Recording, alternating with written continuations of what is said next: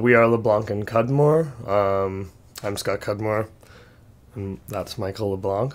And we are from Toronto, Canada. Action!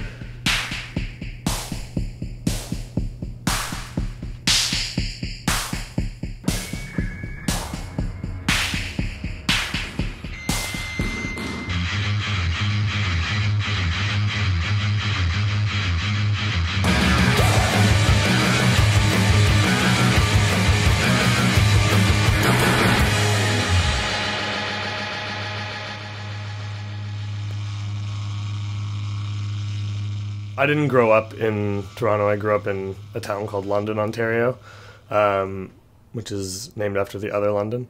And London's a very conservative, kind of boring middle-class to upper-middle-class city. And I think a lot of that sort of like banal suburbia experiences has sort of shaped the kind of images and stories, and we deal with a lot.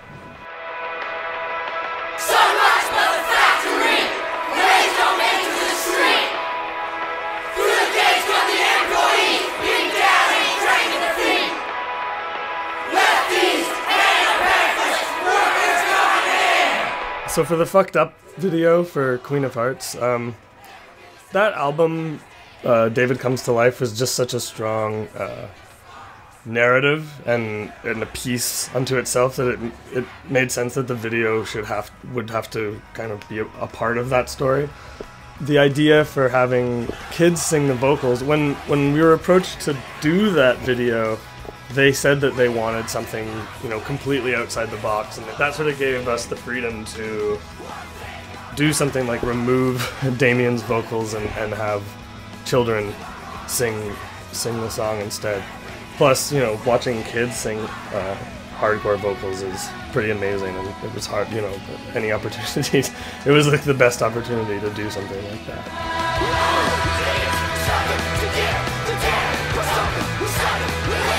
And then the idea of having us be in the video, that again just sort of went back to the album and the idea and the idea of the postmodern idea of the narrator becoming a character. So I thought that, you know, the crew should become a character. And also, I mean, that's kind of become a bit of a motif in a bunch of our stuff.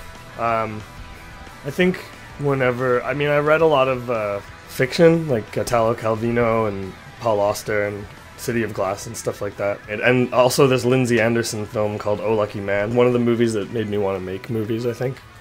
And then the director becomes a character in the movie, the director of the movie you're watching, and it's a way of like showing the artifice, I guess.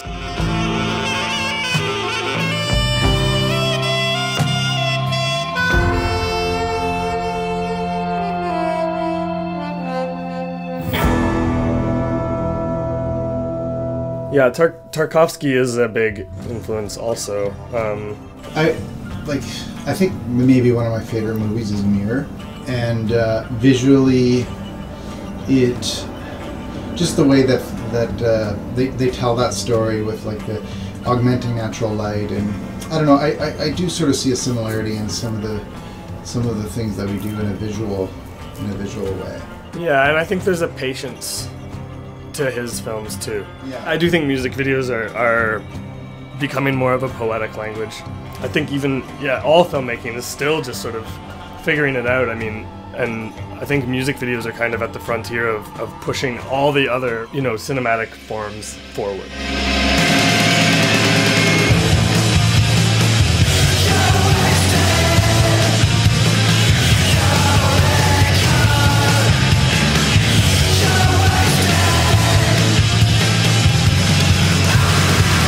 The three Mets videos are, well, I wouldn't call them a trilogy. They're not a trilogy, but I think they all sort of deal with this sort of urban anxiety and urban ennui, I guess. The Wet Blanket video is sort of from the perspective of a teenage girl. And what's wrong? I'll let her out. I think she wants to come out.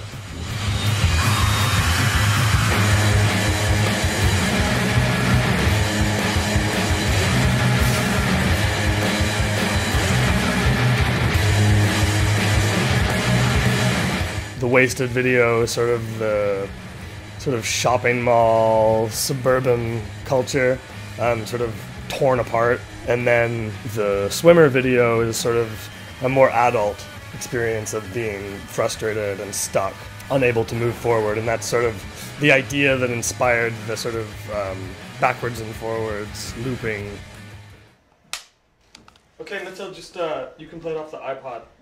Don't worry about getting it perfect. It's okay. The Stephen Malkmus and the Jix video. That's another example of a video where we're revealing crew and not hiding the fact that we're making a film.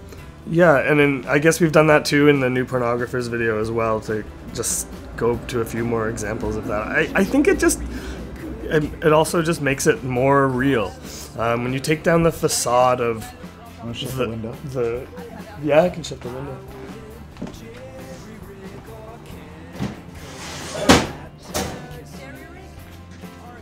I think it just makes it more real, and because it just makes the viewer able to approach the work more directly and become a participant in it rather than just, you know, somebody who's passively watching something.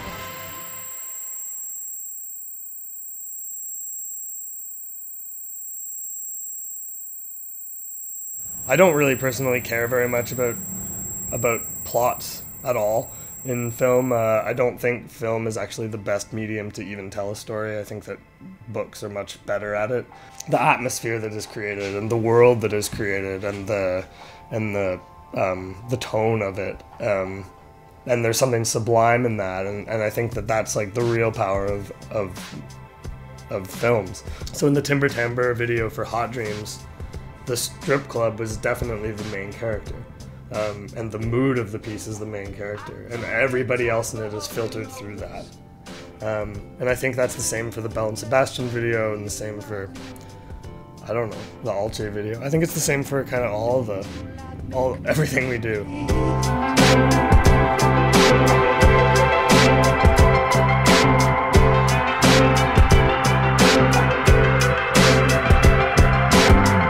I think the New Pornographers Dancehall Domine video is our first real attempt at trying to make a pop video.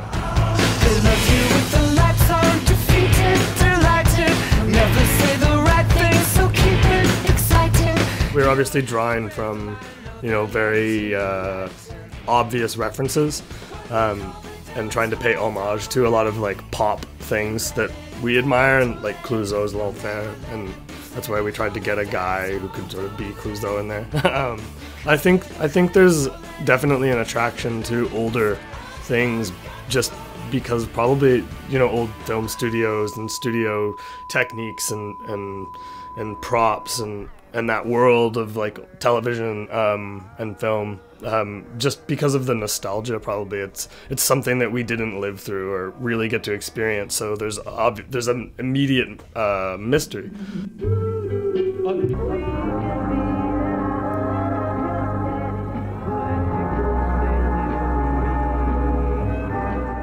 And I think that the same could be said for the absolutely free video for Visions.